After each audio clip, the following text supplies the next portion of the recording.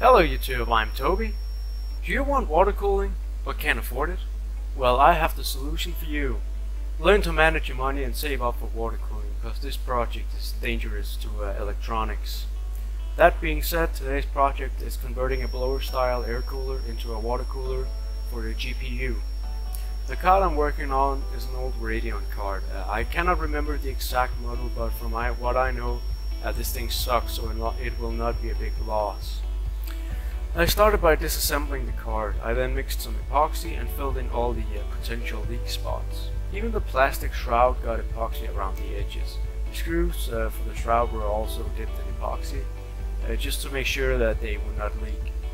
It goes without saying that locking the screws with epoxy pretty much means that it will never come apart again, ever.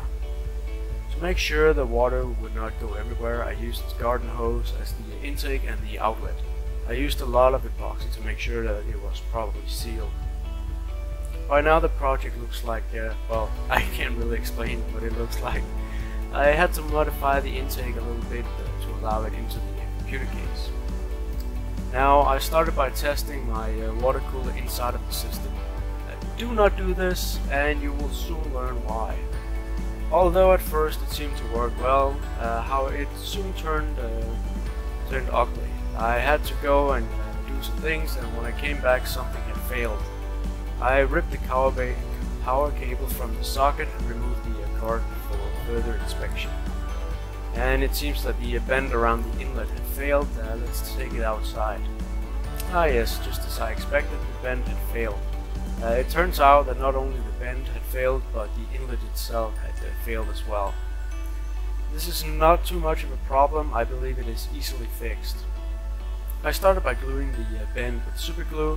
I think the reason it failed before was because I did not use enough epoxy. After the super glue was added, I gave it a thick layer of hot glue just to make sure it stays in one piece.